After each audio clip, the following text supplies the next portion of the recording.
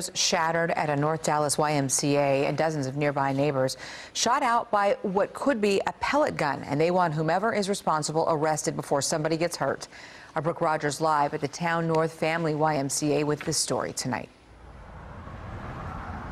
Well, Kayla, you can see these windows here are shattered. 10 of them shot out on Mother's Day, and it's at least the third time this has happened here in the last month, and they're not alone. It's just a sick feeling. You just feel really violated.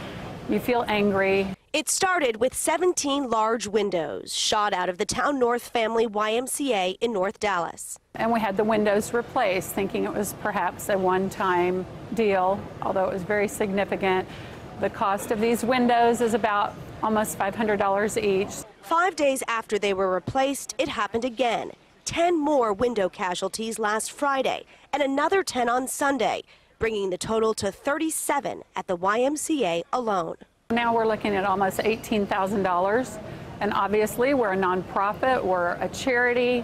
We can do a lot of good with $18,000. Dozens of nearby neighbors have also experienced the sinking feeling of finding a car or home window shot out recently. Just heard this shattering noise, and so the whole glass fell down.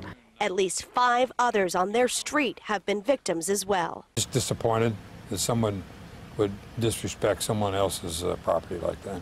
While neighbors say patrols in the area have increased, they want an arrest before it's too late. It was scary because you never know with what kind of people are going around and doing this. So if they're shooting at windows, maybe if someone is inside, they could get injured. So it is scary that way. And at the YMCA parking lot, they now have a patrol car with a camera. They're also adding security cameras here. They say they hope all of these additions will act as a deterrent. Live in North Dallas, Brooke Rogers, CBS 11 News.